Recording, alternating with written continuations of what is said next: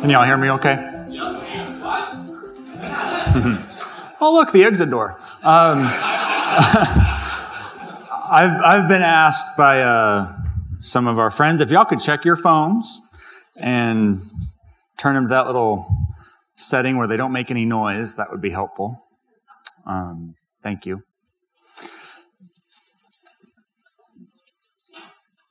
We've got a lot today. We'll see if I get through all of it. I've got a timer at the back. I might say things that some of you don't agree with. And I'm just going to say that up front. I'm not when I was at Texas Tech, I was there at the year where the university started requiring the professors to put trigger warnings in their syllabi. So if you needed certain assistance with your feelings, you knew where to go on the university campus. Yeah. This is not that, okay? In my opinion, as professionals, it's okay to disagree. We don't all do the same thing. I know there's a mentality out there that everybody with a life insurance license all does the same thing. And anybody who can find the letters I, B, and C on the keyboard next to each other all does the same thing. And I don't subscribe to that. That's okay. It doesn't bother me. I've been guilty in the past of getting caught up in getting upset about what so-and-so is doing or such and such kind of marketing tactic. I'm to the point I don't care. Because when a client who really is pursuing the truth wants to know how this works and wants to do what Nelson taught and then comes to me, I just talk about that. Right? And if you know what's going on, you'll know what to do. That mentality informs my entire process with people. So if everyone wants to get caught up in the ClickFunnels and the online marketing and the next most clever marketing scheme and all the social media advertising, I'm like, have at it. You want to buy clicks on TikTok and YouTube? Be my guest. I'll take 500 legitimate, high-quality individuals watching and paying attention over 50,000 any day. I don't need a lot of people. I need the right people. I'm a quality over quantity kind of person. Look at me already getting off into the wilderness. I told you this was going to be a lot. So I'm going to go into my background in a bit, but this is a economics-focused kind of presentation. And look, let's just acknowledge it. I get that some people are like, oh yeah, the economic stuff, I don't need that. Just tell me how to sell life insurance. Just tell me how IBC pertains to the individual. Let's make it easy, right? All this economic stuff. And look, the economists are totally guilty of making it way too complicated, of screwing up a lot of the basic definitions like money and capital, right? So we've all got some fault in the game. But for me, I find that a coherent, direct, deliberate economic approach helps clarify things. At the end of the day, this is financial stuff. I mean, we're going to talk about economics. Or we're not, which, okay, then don't. But then you're going to end up like many of the people who have come to me after they've gone through the ringer with some other agent or been put through some sales process or have ended up with IUL or VUL or some little tiny 1090 manipulated annually renewing term, can pay the premium for 3 years maybe. A lack of focus on the technical aspects has consequences. And I'm a little over the idea that, we don't need to make it all too smart or too, that's over my head. Okay. But there's also something to be said, but intelligent lay people can understand this. This is not rocket science.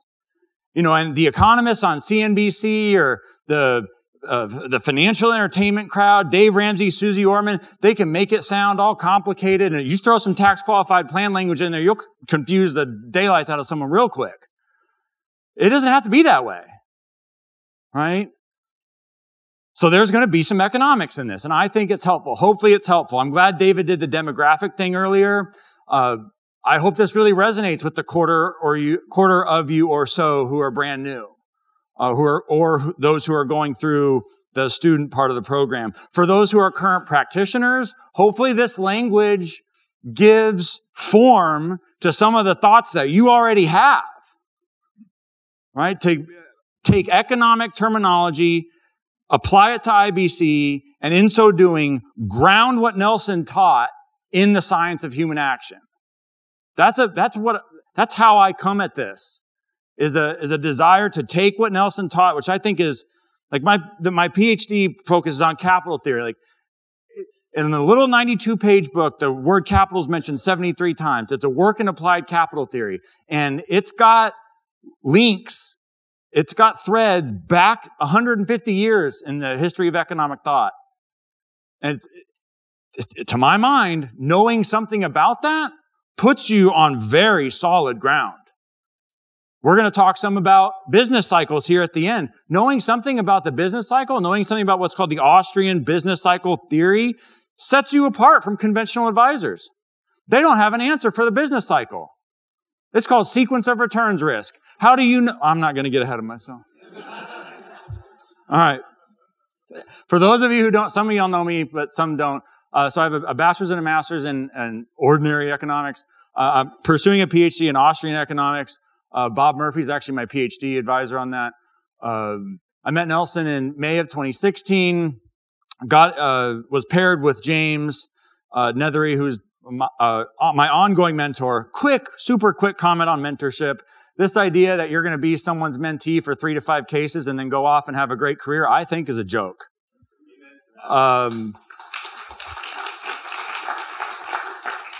There are so many recruiting and training myths in this business. It's like the wild, wild west.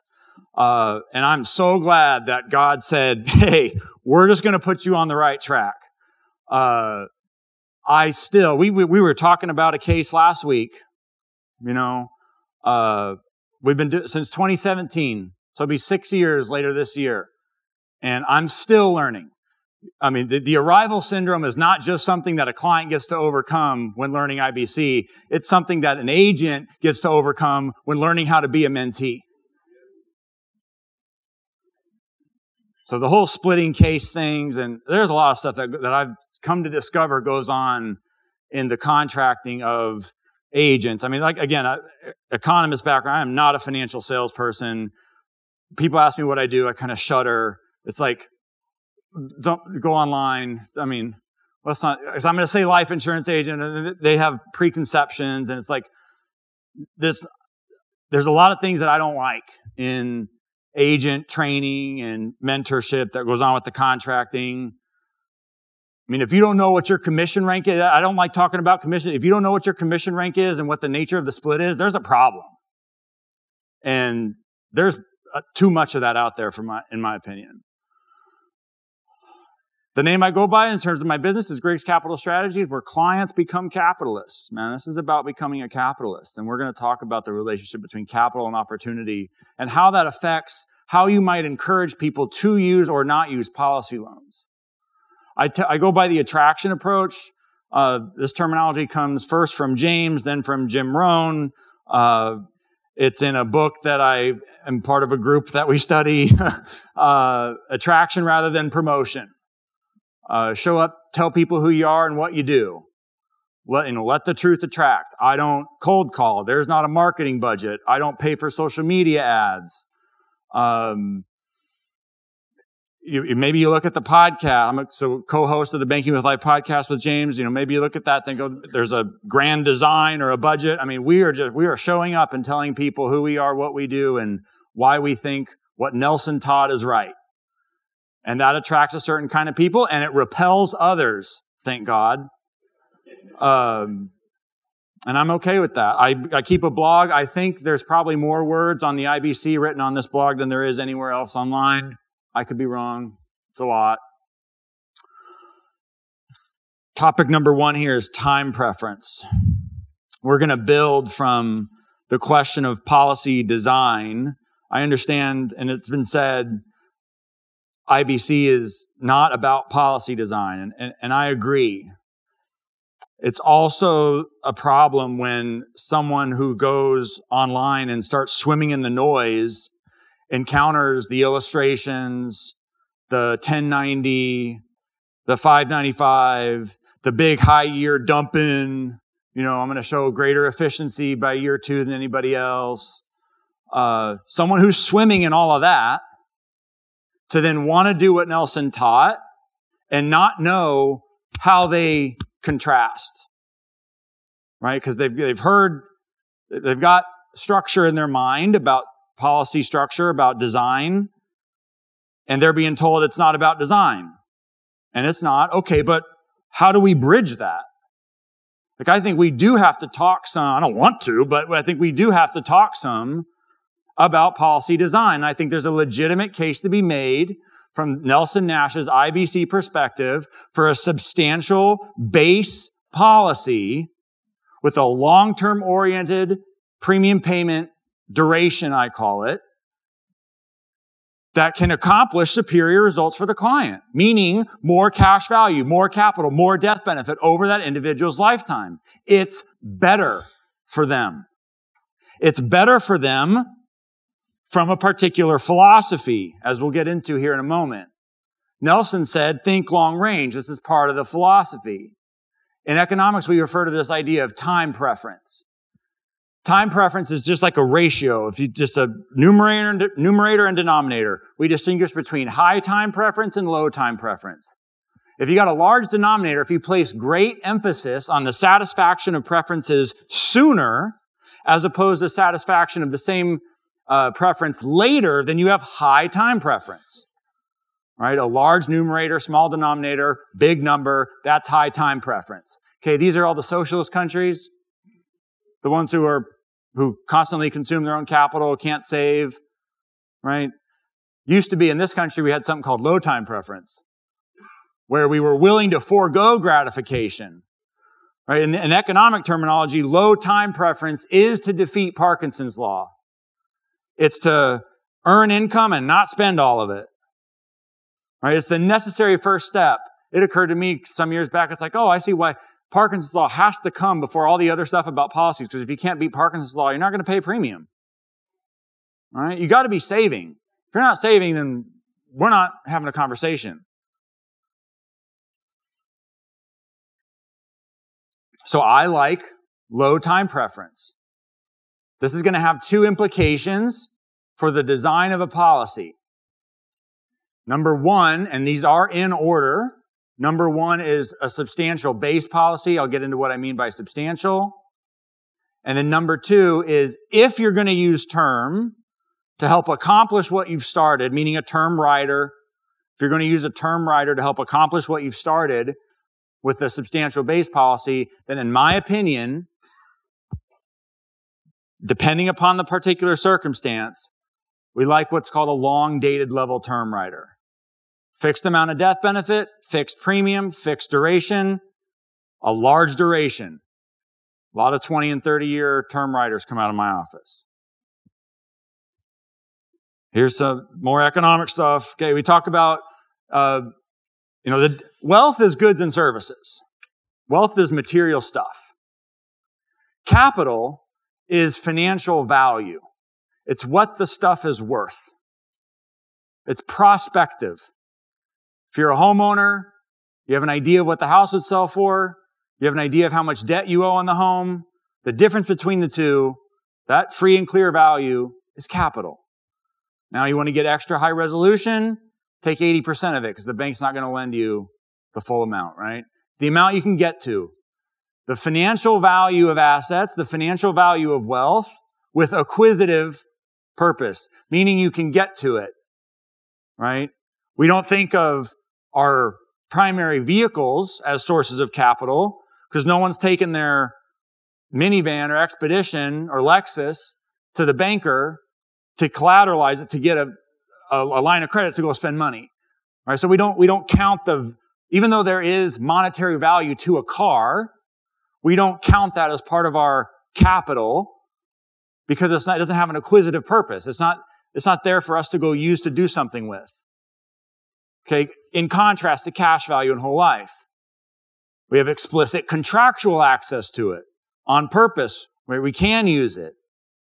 Capital in dividend-paying whole life insurance is called capital. To my mind, the infinite banking concept is a strategy for the strategic and optimal accumulation and deployment of capital. This is a capitalization strategy. It is not an investment strategy. So if MassMutual and other companies want to accuse people who are doing IBC of using investment terminology, that betrays to me a misunderstanding on their part of what this is. And I'm happy with that. Look, I prefer everybody would all agree and everything would be fairy dust and unicorns, okay? It's not. And so, given the diversity of thought out there, I'm okay knowing that what we do is different. It's not, we don't do deposits. All that language in that memo, it's like, if someone were to be subscribing to that kind of language, well then yeah, they're going to find themselves off in the wilderness. All right, capital's going to come up a lot today. Mentioned earlier, I have a specific design philosophy. Everybody online wants to start the conversation. Let's look at the numbers. Let's look at the numbers. What do the numbers say? I'm like, yeah. Put pause on that for a moment. Let's talk about values. Let's talk about what matters.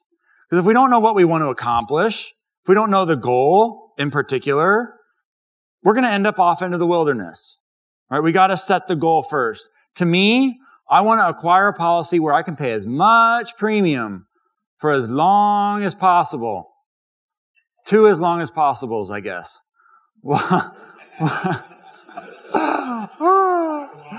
It's very long. While preserving a non-MEC status. Now look, I'm not saying you put somebody into a policy where the premium is 2 times their annual income. I'm also not saying you put them into a policy where the premium is 1 time their annual income. All right? There's a whole conversation to be had that we can't get into it today about proper premium selection given the individual's particular financial circumstances and their genuine willingness and ability to pay premium. Okay, so I'm not saying you put somebody into a policy that's overbuilt. It's not what I'm saying. I'm also not saying you throw anything at the underwriter to see what sticks. Right? There is something to be said. I mean, if you want to be in this business, this is maybe for the new people here. If you want to be in this business and build a real reputation, you should be developing sound professional. When an application goes into your company of choice and they see your name, a smile should come across their face because all the boxes should already be checked. Is the premium amount justified in terms of the income of the proposed owner? Is the death benefit justified in terms of human life value or net worth? What are those numbers? Do the math for me. Put it in a nice cover letter so I don't have to do it. An underwriter then also has to check numbers. Yep, lines up. Yep, lines up. Where's the paramed? And that's all we're waiting on. Done. Good relationships. By the way, it's okay to have really great relationships with underwriters so that when unique cases come along and you need an exception to a rule, they might give it to you. But what I've learned from clients who used to be clients of other agents out there in the world is that these plenty of agents just throw whatever, no cover letter, no justification, no explanation, or just go to the company and say, hey, here's a financial profile. What does this person qualify for? Oh my gosh. I mean, cancel the contract. I mean, I empathize a lot with underwriters and home office people who have to deal with that. Because that is not proactive, in my opinion, that is not proactive professional business on our part. And we do ourselves and we do the reputation of IBC a disservice by submitting trash applications.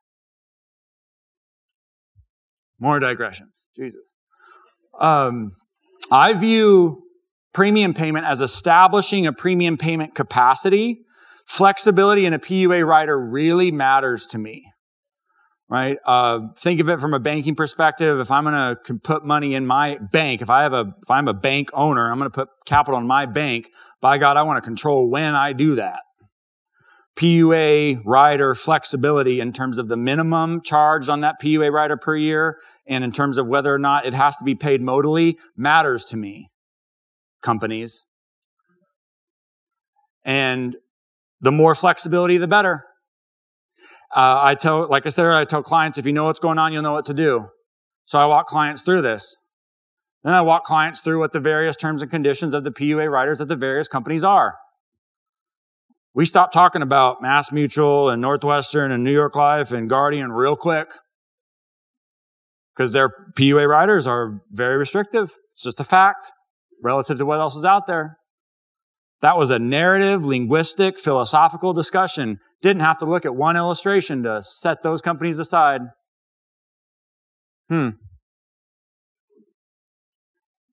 If I'm really implementing IBC, I want to pay a boatload of premium. I'm going to I do IBC. I want people who want to channel a substantial percentage of their annual cash flow appropriate to their circumstances into their own personal monetary system. Okay, if someone's going to do that, it's going to be a big number. And I don't mean big number in absolute terms. I mean big number as a percentage of their available financial resources. Big for them. It's going to be a serious number. Well, if I'm going to be putting a serious number into this policy, this set of policies, then I want the maximum flexibility when I do it. Because one element of the advisory process that is extremely neglected by this sign the app, take delivery, pay a premium so I can get paid quick mentality is what to do if things go wrong. What happens when, yield curves invert for months, and then there's a recession where somebody gets laid off, and the source of income that was serving as the premium for those policies is reduced by half or by 100% for 10 to 14 months, whatever it might be. What happens then? What's the contingency plan? How do I keep things up and running? What's that look like? Do the features of the contract, the PUA rider in particular, does that afford me the flexibility in those trying times to keep the system up and running? Do I have a catch-up provision? Can I make up for PUA premium that I might have to miss in a given year? Do y'all have catch-up provisions in Canada? No? Fine. Flexibility matters. If you are in a situation where there is no flexibility, because look, I'll get people who have the more restrictive contracts who hear what I have to say and nightmares start to conjure in their minds and they want a 1035 exchange. Let me get rid of it. And we say, whoa, slow down. Just because the contract is restrictive doesn't mean it can't be valuable. It's still a dividend-paying whole life policy. Still has a policy loan provision. You can still pay premium into it. Hopefully there's a substantial base policy. Hopefully there's no annually renewing term rider. I can't wait to get to that subject. You can still manage it. If you have let's say you've established a relationship with a company who has a relatively restrictive PUA rider, what's the solution from a contingency standpoint, from an exit strategy standpoint? A smaller premium. Make the number smaller, more manageable. More flexibility, you have the capacity to be more aggressive if the person wants to.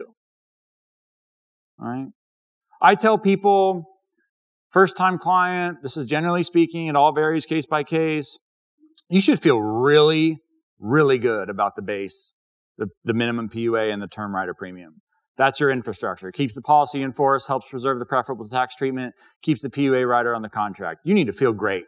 Something goes wrong, you should still be able to pay it. Feel really great. The PUA rider component, depending upon the company and the flexibility, taking into consideration the minimums, taking into consideration whether it has to be paid at a scheduled modal interval or not, should feel like a surmountable challenge. Now, whether you want to lean more on the side of surmountable or whether you want to lean more on the side of challenge is up to you. This is an art, it's not a science. People who say that there is a right policy design for every person, a right premium for every person, is wrong. Doesn't take into consideration that own individual's risk tolerance. or that individual's desire to be aggressive, however you want to look at it. Doesn't take into consideration the flexibility of the features of a given company. This is all material that I use in talking to a client to help them understand better what's going on. Through what's called the advisory phase in my process, I tell people the goal is to develop a higher and higher resolution understanding of how all of this works. We combine that with your financial circumstances, and at the end of it, the direction will be clear. I'm not going to tell you what premium to pay. I'm not going to tell you what structure to choose. I'm just going to walk you through the trade-offs with all of those decisions. We'll talk it out, and the right answer will be hanging out there at the end. By the way, and then we'll look at an illustration. A comment here on the policy design terminology, this thing where we compare percentages, how much of a total annual premium outlay is allocated to one premium component versus another. It masks what I call PUA premium duration. A 1090, $100,000 total annual premium, 10 grand, who knows where the term rider premium is, by the way, that gets thrown in there somewhere. So we got the 10 grand in base, 90,000 in PUA. Okay, for how many years? Does the client even know that? By the way, if they own a 1090, they don't know that. It's not as long as it could have been. All right, go back to the philosophy that I have there. As long as possible for as long as possible. Right? The fact of the matter is that in order to, when using an annually renewing term rider, when you smash the base down to nothing, in order to maintain the non-MEC status on that contract, PUA premium will be throttled down long before it otherwise would have had to have been. I did it's called Whole Life Insurance Mechanics series. It's a 7 3/4 hour free course lecture series on YouTube. In lecture 6, I use an example of an actual client who brought these 1090 policies from a prior agent.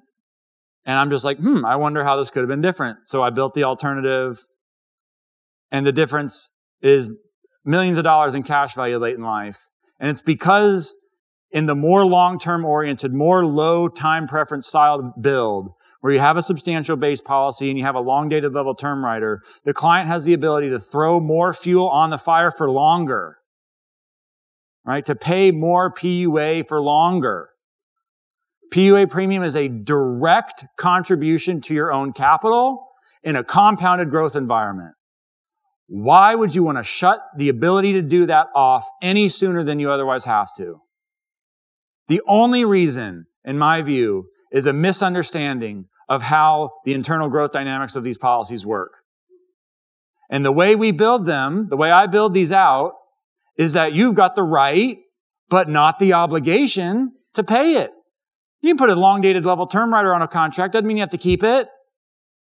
Something comes along, devastating work injury, no income, certain that you're not going to generate any more income. Don't need the giant I don't use giant term riders. Don't need the big term rider. You know you're not going to pay PUA premium. Drop the riders. Or don't, or keep them. Or maybe you convert them. Ooh. Are annually renewing term riders convertible? I don't know. I know for sure a long-dated level term rider is. I'm 30. Came out of underwriting with a company that's here today a few weeks ago. It's a 30-year term rider on the policy. When I'm 59 and 300 out of 360 days or whatever it is, maybe I want to keep that. Well, however much it is in term death benefit, and change it over into permanent death benefit. Maybe at the time of conversion, I designed the new permanent whole life policy with an IBC-Style. Maybe by that point, I'm already uninsurable, but it doesn't matter because a term conversion goes through new business. A term conversion goes through policy services. It doesn't go through new business. Man, come on. A lot of what's coming out of my mouth came out of James Nethery's first. Let's just acknowledge that, by the way. So if you hear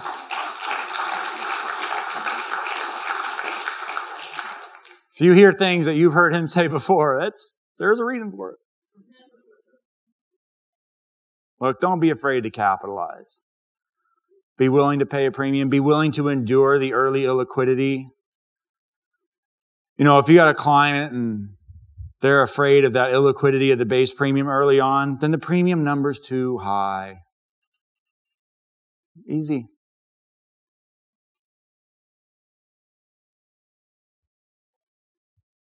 What about the numbers, man?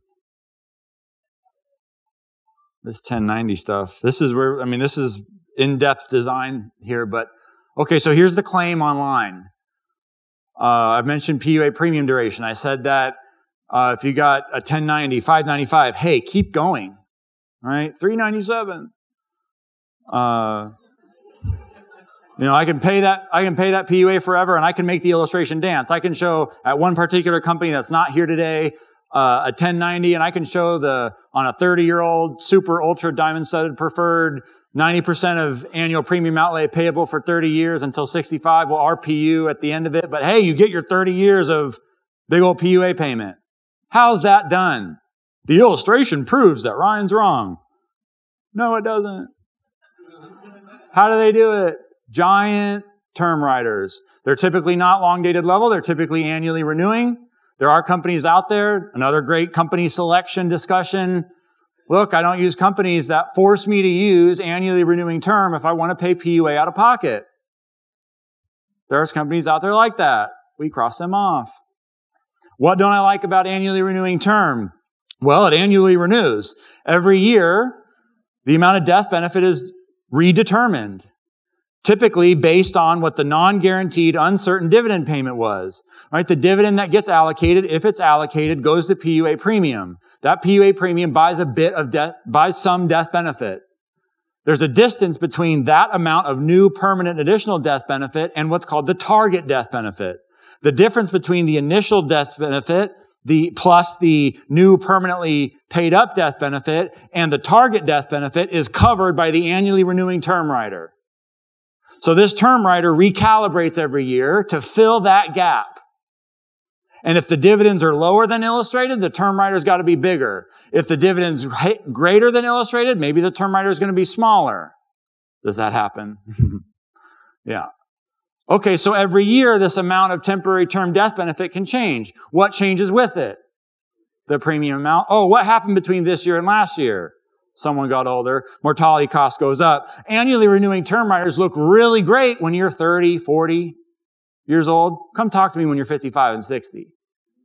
When that mortality curve starts to take a turn north. Yeah. Oh, and then let's imagine if the dividend is smaller in a year too, so that the amount of death benefit we need on the annually renewed term rider has to be greater. Oh, and then let's remember that cash value growth occurs in a compounded growth environment. So that one change early on means changes throughout the rest of the life cycle of the policy. A lower dividend in 1 year that buys less benefit and generates less cash value in 1 year means that we are on a permanently lower growth trajectory path. Okay, so let's have 2 or 3, however many, more than one instances of a dividend that I call it a deviating dividend, one that deviates from what's illustrated, which will happen.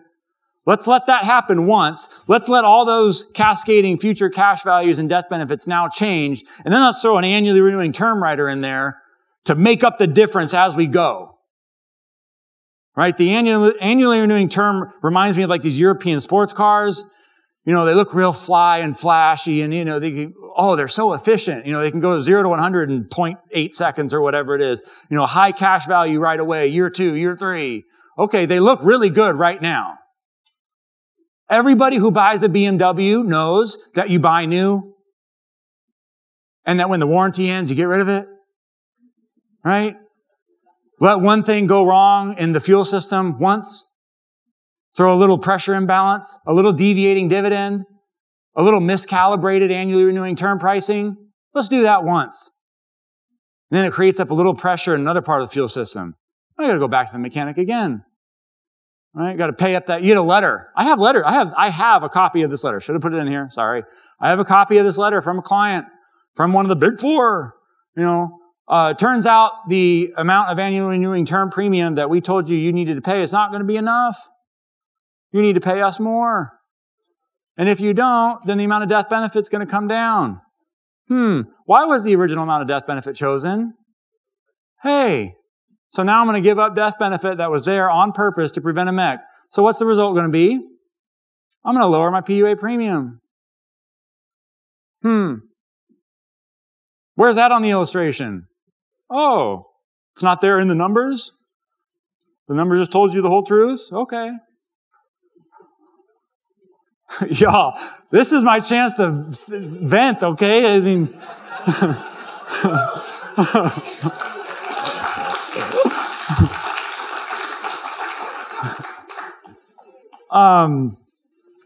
look, here's another problem. Put a big old term writer on there. It's a phenomenon called eating up insurability. Thank you, James. It's his terminology. Eating up insurability. We only have, every one of us, every individual person. Look, I don't like maximum insurability standards. I don't like the idea of somebody telling me what I'm worth. Right? I get it. Death benefits indemnification for a loss meant to replace present value, future income that my beneficiaries otherwise would have enjoyed. I get it. Don't put a limit on that.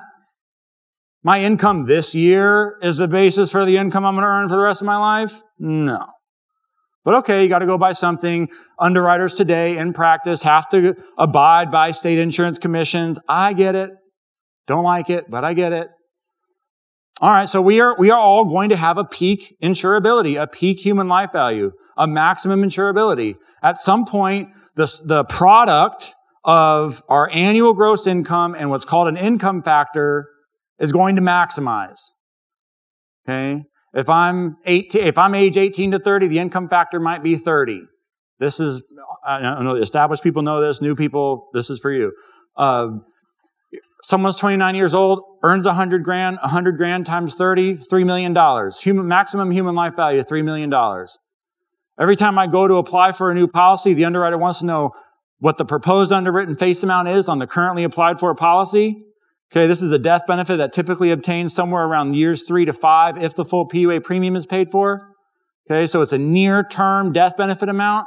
That's the proposed underwritten face amount. My words, but I think it describes it. On a presently applied for policy. That number plus any other in-force coverage together needs to be less than $3 million. Needs to be under my human life value. Why did I go through all that? Mass Mutual telling people that you're putting policies in force where there's not a justified insurability. What? The income factor is 30 at age 18 to 30. It's 25 for 31 to 40. I don't know if they're different in Canada, but you know what I'm saying. Okay, if there's an income above ground zero, there's insurability there. And every application, my opinion, in my office, not a single application goes to an underwriter unless the proposed underwritten death benefit is justified in terms of human life value or net worth, whichever is greater. It would make their lives easier. Hey, it would be okay for their lives to be, oh my gosh, this IBC business is so good. The applications are well justified. They stay in force. Why don't you put some of their producers on the little internal council to help guide product design in the company in the future? Maybe it's okay that we all, the idea of mutual benefit doesn't hurt. Right? This is good business. Now the down and dirty, sign the application, take delivery, pay a premium, let me get paid kind of business. People think that works. The agents who think that works, I think they're wrong. I don't think it's high quality business. I think the lapses are higher. There's no service, so there's not an ongoing client-advisor relationship anyway, but if there were any service, those relationships are unpleasant. It's not good business. The long-term, Nelson Nash style, bona fide IBC business is good business for the agent, for the consumer, and for the company, all at the same time.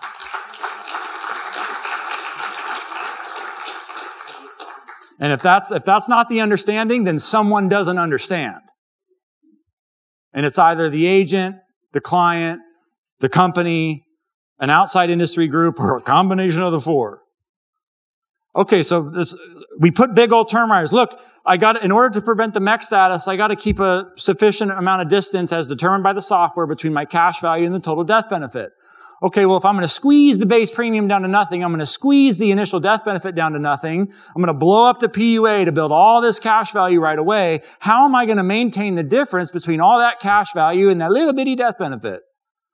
Well, throw in a big old term rider. The result is eating up insurability. More death benefit in force than was necessary too soon. It's like a misallocation intertemporally of death benefit. I know, big word, but more death benefit too soon than was necessary. Not that a lot of death benefit isn't necessary. We want the right amount of death benefit. This is idea out there, I've heard this a million times. Base buys death benefit, PUA buys cash. Yikes. PUA premium only generates cash value because it buys death benefit.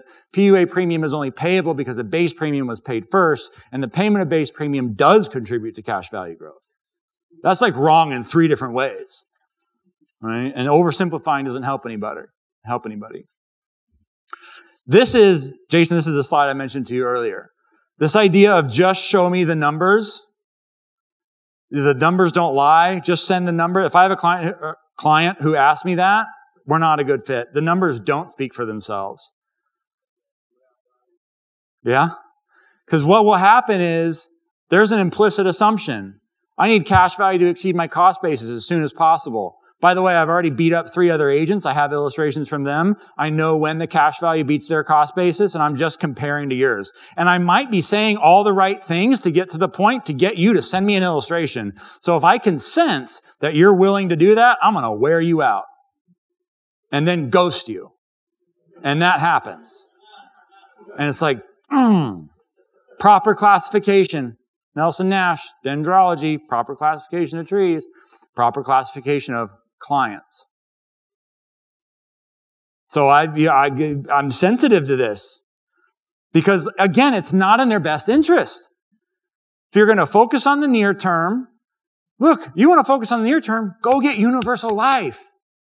Stop messing with whole life. Go put it in the market. What do you do? Guarantees? One number just has to be higher than the other, right? The numbers don't lie. Go do IBC is not for you if that's all you want. IBC is a philosophy. It starts with the quality of the ideas, the goals, the value set. Right? Not the numbers on the page.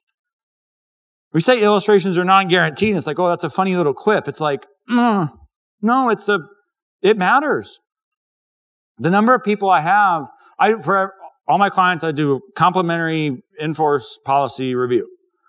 Searching for figs. Is there something wrong? I don't want my people who have policies from other people, I don't want anything bad to happen with them. Even though I didn't put them in force, I don't care. We just look them over, tell them what they have. 9 out of 10 times, we miss something. Late life MEC triggers. Late life MEC triggers. Policy looked good up front. There's this little superscript on age 80, page 4, the tabular detail. Oh, this policy becomes a modified endowment contract at the current dividend scale. When's that going to happen? 35 years from now. Okay, I'm going to remember that. Right? That'll be a fun letter to get. Yeah, no. And then you guide the client through my clients have these contracts with other companies with which I'm not appointed. I'm not the agent of record. I can't do anything. But I can tell them what to say. I can give them the words. I can advise them indirectly. Go tell them you want an in-force illustration that shows no MEC triggers for the life of the contract and adjust the premium accordingly.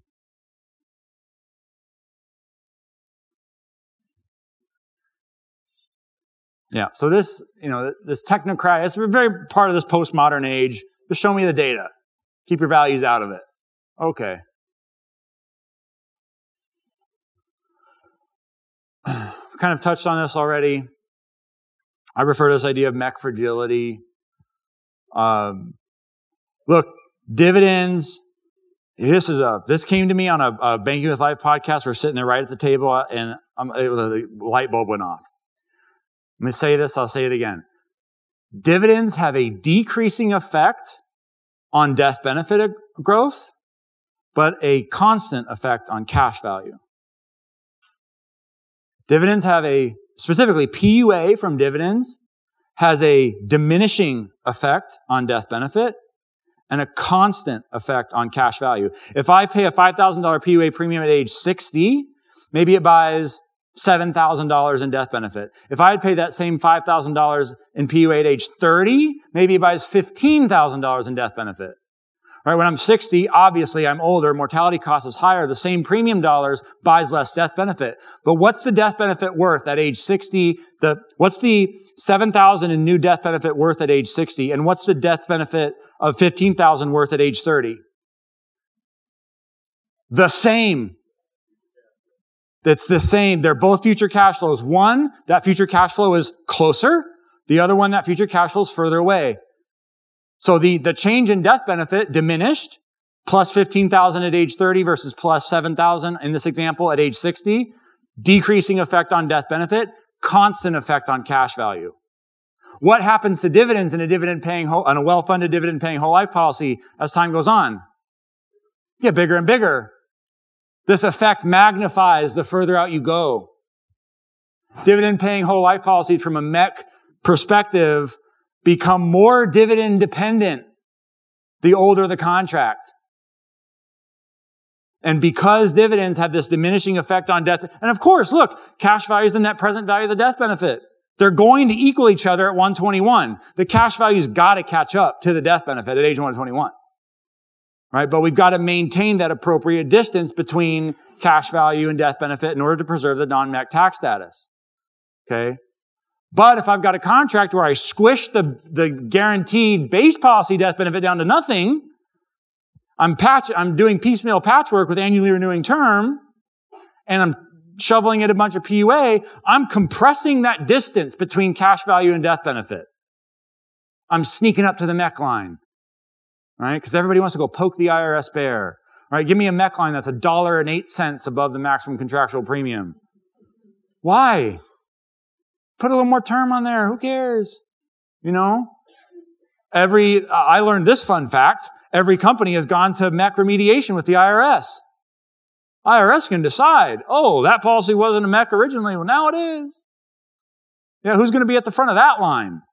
The people with substantial base policies, healthy term riders, and appropriate death benefit? Or the one with mangled policies with an annually renewing term, and a little bitty initial death benefit with a small base policy?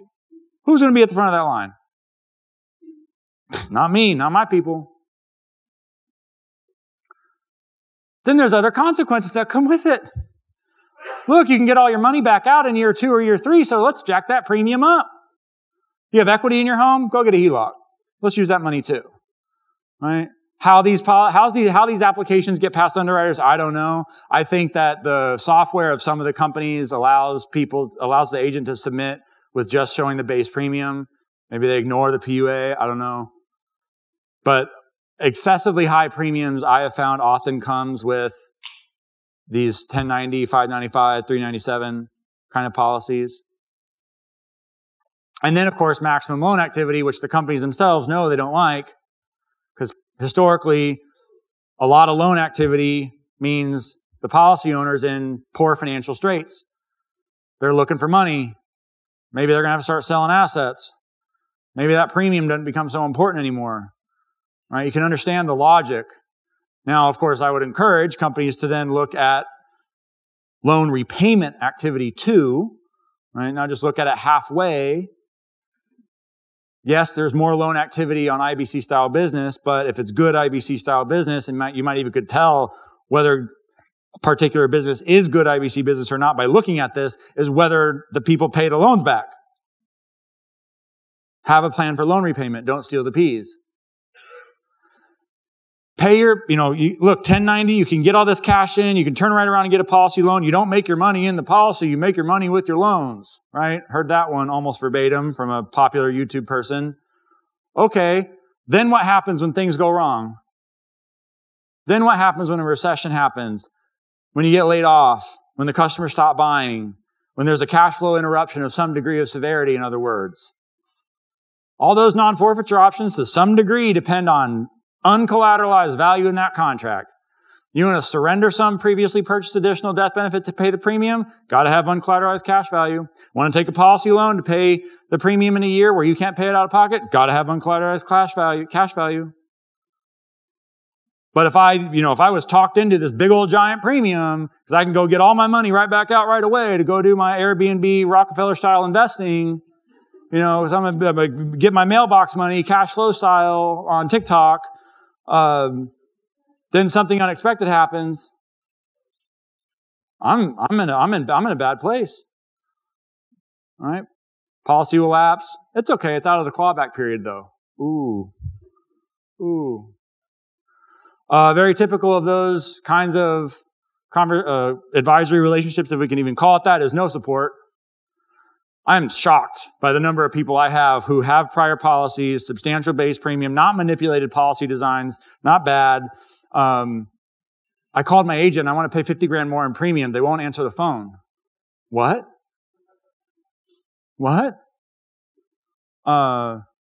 Can't. Just call policy services. I had my truck, when I had a truck, parked at Dallas Love Field Airport, came home one day, and the tailgate was missing.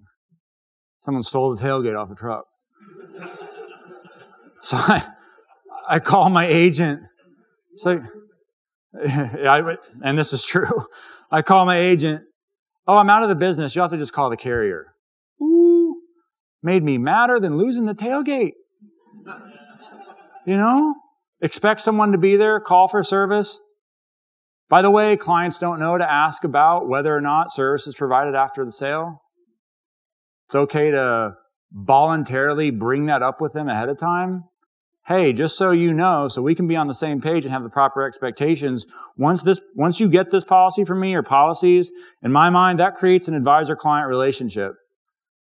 You need service managing this contract in the future, you can call the policy services department at a life insurance company if you want. Get frontline customer service staff. They're trying their best. I get it. They don't know you like I do. So you're welcome to call us. Call them if you want. We'll get you taken care of. Low time preference policy design consists of a substantial base policy. The younger you are, the younger the insured is, the more as a percentage of the annual premium outlay should go to the base. My opinion. I typically don't go, there's exceptions to every rule, right? I typically don't go lower than 30/70. And when I say structures, the first number refers to a percentage of annual outlay payable to base and term. Second number refers to the percentage of annual outlay payable to PUA.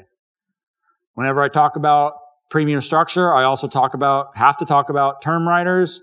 That's going to help them understand how long that PUA component is payable for. All right, just throwing structures at people is not helpful without a discussion of duration. That doesn't mean 30/70 is always and everywhere the right structure. I tell people, look, the more you have to the base premium, to the base policy, the more MEC resilient and the higher long-term cash values and death benefits will be. The right policy design in terms of premium structure is a question of values. You want to emphasize the short term now? You want to be relatively high time preference? You want to emphasize the long term? Nelson Nash said to think long range and don't be afraid to capitalize. I know what I like. What do you want? I'll write this selection. I won't go lower than this, but otherwise it's up to you. That's how I don't tell people what structure to choose. And it's a very interesting array of response. And by the way, there's no magic to any of this stuff. Right? The companies don't even talk about these policies in terms of this language. Only IBC people do, because we're talking about premium. They're all thinking about death benefit. You'd be surprised at the range of voluntary suggested responses I get. You know what? I don't like term. I don't like the idea of renting death benefit. I don't want a big old decrease in death benefit when my term rider expires. I like the idea. I'm thinking long range. I want to do what Nelson taught. Give me 50-50. Okay. I'm buying a house. I'm going to need to take a loan. I know I got to repay the loan. Got a substantial down payment. I got 4 kids. I got 12 kids. The person had 12 kids. I'm like, okay, well, your need for capital is probably a little more urgent right now. The greater the intensity of your need for capital, the more that should go to the PUA within limits. Don't squish the base premium down to nothing just because the illustration software will let you do it. Or do that, give them 4 years, they'll become my client. Comment on term riders. I distinguish between short and long-dated term riders. A short-dated rider would be like a 7 to 10 year. A long-dated rider would be like a 20 to 30 year. Of course, this depends upon the age of the insured, right? If you got someone who's 65, not going to give them a 30-year term rider. I get it, right? But given the insured's age, my view, the longer the better. Confirming with the company that the term is convertible wouldn't hurt either. Don't even really have to bring that up with the client. Right? I mean, maybe you do. Maybe it comes up naturally, right? But it's something to talk about in the future too, right?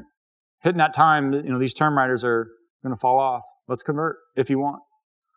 The response to this is, well, let me put a short-dated term rider on it because this is about a system of policies. Nelson said this is about a system of policies, right? If one banking branch is successful, let me go start the second one. I get it. Did I put the... No, I didn't. What that does not mean, though, is you inhibit the potential growth of the first branch in order to start a second branch sooner than necessary. Right? You don't handicap the first branch so that you can get started laying the foundation on the second one sooner. Okay, so we wouldn't, in my view, we wouldn't put a long-dated, let's say if someone's 30, there's a 30-year term rider going on there. If the client doesn't like term, hey, you don't like term, fine. What's the consequences of not having term? PUA duration goes down, not going to be able to pay PUA for as long. And then, of course, with the higher base, lower PUA comes relatively greater illiquidity earlier on. If you're good with that, which is fine, things still look great, then we're good. We don't forget about the renting term thing. MEC resilience goes up, right? No decrease in death benefit when the term rider expires. A system of policies does not justify short-dated or short-pay funding strategies, in my opinion. Here's an example. I took, 18 minutes, okay.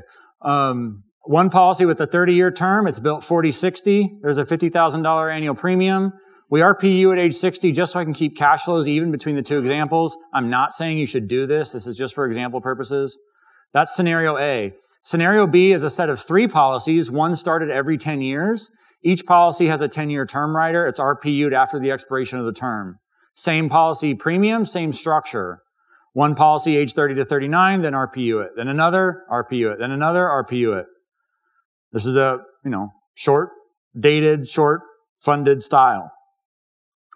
The problem with this, major problem with this, in my opinion, this reintroduces underwriting risk. I got to go back through underwriting every 10 years. Who knows what's going to happen between now and then, both medically and financially. All right, I got to clear both those hurdles each time. Also turns out that cash values and death benefits in the single older policy are a bit higher. And of course they are. Right? There's fewer recurring startup costs. Blue is scenario A, cash value increases on an annual basis. Red is scenario B, the system of policies. You can see what's going on here. Same total cash value. Blue is marginally higher. I don't know where it came from, this idea that once you hit year 5 or year 7 or year X, whatever it is, the policy's that's when the policy is most efficient, so go start another one. That logic doesn't work. And it reintroduces, the more important part is it reintroduces underwriting risk. And death benefits are greater. If you want to object to those graphs, you can, but we got limited time here. Hey man, meet the client where they're at does not mean abdicate advisory responsibility. I'm not a yes man, I'm not an order taker. You come to me and say, oh, I want this, I found this online, can I have this? Maybe. Tell me why, let's walk through the rationale. And it's out of that proper, slow, advisory conversation, the optimal premium will come. Right? It comes naturally. It's organic. If you know what's going on, you'll know what to do. My view, if you're finding yourself falling over yourself or depending upon third-party software that you got to pay a subscription fee for every month in order to find the money to pay a premium, maybe you should return to first principles. And that number should be more organic. Maybe. This is part 2 of 3. It's all good. It's all good, David. It's gonna go smooth.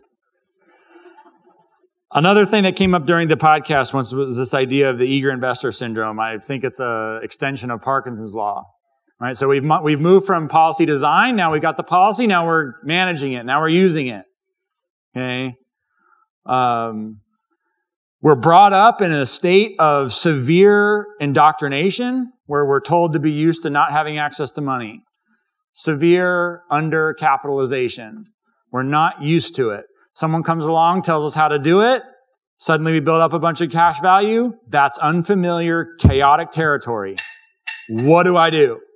I got to be doing something. I've been in fight or flight mode because I've been systematically, severely undercapitalized my whole life. And so was my mother and father and their parents and their parents and their parents. What do I do with all this money, capital? What do I do with all this capital that I've now accumulated? I want to maximize the efficiency in my system. When I flip through illustrations in Part 4 equipment financing and see more and more loans, more loan activity is associated with more cash value activity. Maybe I'm not entrepreneurial enough to be doing IBC. See how all this flows, right? Yeah. No. Loans do not cause cash value to rise. More loan activity is just more loan activity. Eager investor syndrome is this propensity to increase policy loan indebtedness just because the cash value is available, similar to how Parkinson's law is the tendency for expenses to rise as income goes up. That's why I view them as connected. You don't have to, Nelson's characters in Becoming Your Own Banker didn't take loans for 4 years. And even when they did, it was for boring stuff. The stuff they were going to do anyway. You don't have to do anything new. You don't have to go be a little Rockefeller acolyte because TikTok told you to. What do I use policy loans for? I don't know. By the way, the presumption of arrogance that I know what you should do with your capital, how would I know that? Now I can talk you through, and by the way, the presumption that you would know what I should do with my capital, or that the online investment marketer knows what the highest and best use for my capital is. You can't say that with a straight face. Maybe that isn't the opportunity. Maybe the one who's being marketed to is. If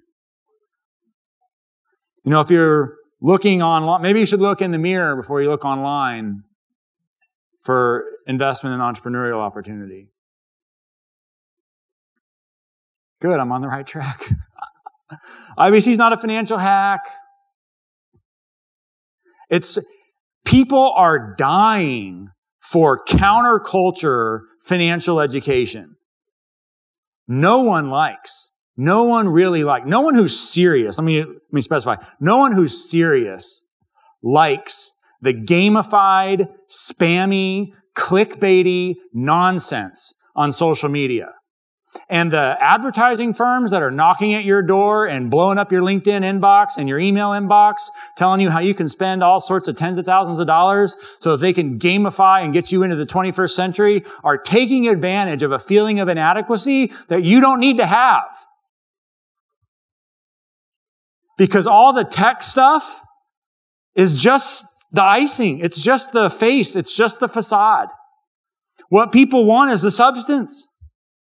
And if you just give them the substance, they'll be like, oh my God, I've never heard all this before. Yeah, I know. Because everybody who's online is distracted. In the noise. It is the noise. That's what the noise is. That's the contemporary manifestation of it. It's not necessary. You don't have to do it. You don't have to feel pressured into it. You don't have to feel pressured into the high-tech sales systems. You don't have to go do a podcast. You don't have to go do video. You don't have to do the things that I do or that James does.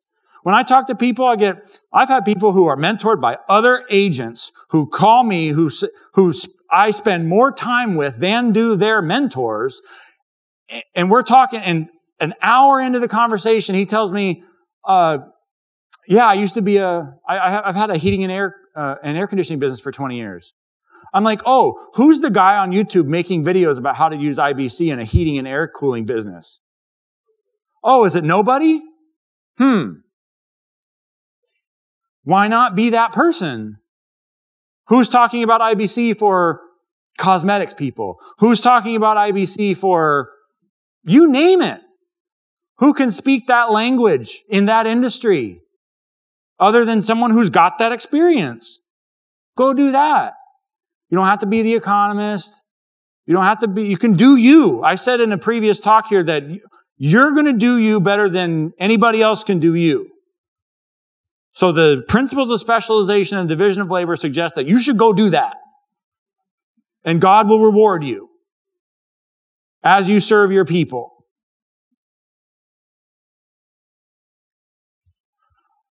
Real quick here, positive EVA is not enough. Oh, the advertised rate of return is 10%. My policy loan rate is 5%. 10 minus 5 is plus 5. Financial analysis means observing the difference between a big number and a small number. Therefore, I should do this. No. Positive EVA isn't enough. The decision set's always incomplete. We don't know the value of the next best opportunity. Right? It's not the comparison that matters is not between the advertised rate of return, and we can assume it's legitimate, and the cost of capital or the policy loan rate. It's half the picture. It's necessary, but it's not sufficient. Maybe you go do that. Go take it. You got 50 grand in cash value. Opportunity comes up with positive EVA. Okay, you take advantage. $30,000 required to get into an investment, generating a 5% net rate of return, accounting for inflation. Great. Was that a good decision? I don't know, maybe a month goes by. Another opportunity comes around. Bona fide net positive rate of return, accounting for inflation of 25%. But it takes 40 grand. Oh, you don't have the money? The right comparison was not between the EVA at month 0 and the policy loan rate at that time and the cost of capital. The right comparison was between the bona fide net rate of return at month 0 and the bona fide net rate of return at month 1. But Ryan, month 1 hasn't happened yet. I know. The future's uncertain. You have to know, you have to judge, you have to discern what counts as an opportunity for you. What's a high enough number for you to get out of bed and be serious? And I think if you are serious in a lot of those opportunities, go right into the spam folder. By the way, the best opportunities in the world consist of hyper-local knowledge that nobody else knows about or understands, that only you do. We're in a domain where you're hyper-specialized, where you know something other people don't, and where the timing is right. Man, this timing thing. Yeah, positive EVA could mean missing even more. This is from Nelson's book. It's from Building Your Warehouse of Wealth. The opportunity came to him. Right? He knew something about the 100 acres in Alabama. He knew something about it. He had specialized knowledge about it. Right? What is that for you? Any foresters in here? One. Okay. He's got certain opportunities we don't have. Okay. So he knew it was a good deal. Made 2 more investments. None of that's on the illustration.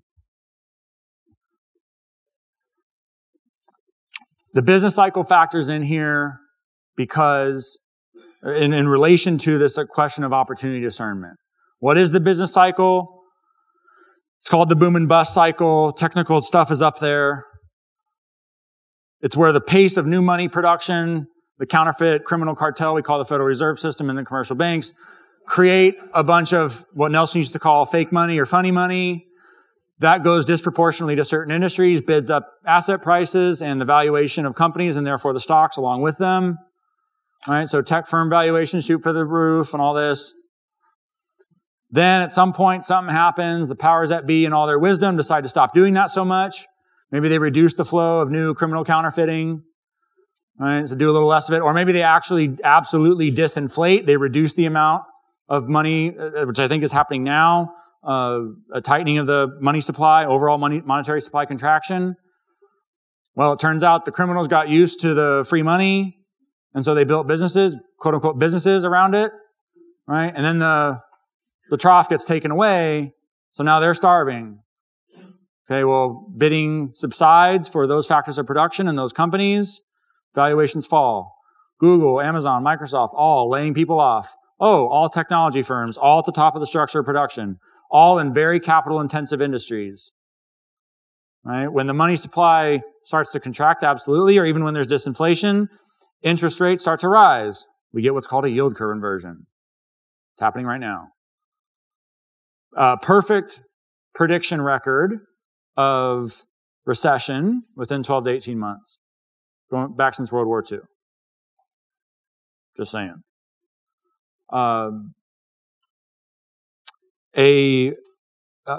A depression or a recession is a really bad time for people who don't have capital. It is a fire sale for people who do. Oh, but I could get all my money out of my policy right away. So I did my 1090 with my annual renewing term. I took a maximum policy loan. I'm fully loaned out. Recession hits. Asset prices plummet. I don't have uncollateralized cash value to go get the things I could have got otherwise. Had I been patient and waited for an opportunity to come to me. But no, I was talked into an opportunity by some marketer who wanted to show me how to master my cash flow so I could pay a premium and get him paid a commission. There are people who are watching this online. You have clients who have gone through this ringer. 1971, gray bars are recessions. There's 1970. Oh, look at that. Turns out that need for capital that Nelson's friend had occurred during a recessionary period. Wonder if that's coincidental. Part of what goes with this, just get all your money out is, run your expenses through. Just run your expenses through. Run a loan balance. That to me is stealing the peas. You have no plan for repayment. And to just say, oh, I'm going to have a future windfall. It's a place to put money. I mean, yes, that's in Nelson's book, having a place to put money. It's also not the case. It's also not the case that was Nelson's first policy. It was not the case that that's where he started. It was only after he had learned and been teaching and practicing these principles that he got more aggressive in that fashion and created a place to put money. Right? So to say we're going to play a find the money approach and build that into the advisory process so we can jack up the premium to get paid more might not be a good idea. Not saying that that is happening, because I've seen the illustrations on in-force policies. Well, they told me to just run a loan balance. I control the loan. I'm the banker. I can do what I want. Half true. All great deceptions are half true. And there's enough of Nelson in that to make it sound like, oh, yeah, without proper guidance. Understanding something about the economics in this situation puts you in a superior position. Not that you want to get into an argument about it. I don't recommend that. But conventional finance doesn't have an answer for the business cycle. They call it sequence of returns risk. It means they don't have an answer for the business cycle. Recessions and depressions are a feature, not a bug, a feature of fractional reserve banking. So they're going to happen. When they happen, I don't know. You don't know. The conventional financial planner surely doesn't know. And the CNBC people don't know either. You don't know if it's going to happen right now. And oh, by the way, just keep your money in the market for longer. You'll run it out. Yeah, you'll run it out right into the next recession. So that people think that's like a funny quip. Like, oh, it's not timing the market, it's time in the market. Yeah, you're going through what a lot of people are going through right now. Age 60 and 70, looking at a tax qualified plan that took a kick in the teeth, wondering how they're going to pay to live the rest of their life. And that's a feature of conventional planning. IBC solves for that. Cash value and dividend paying whole life's non-market correlated. I don't care what happens in the market. Oh, and I'm solving for the banking function. Jeez.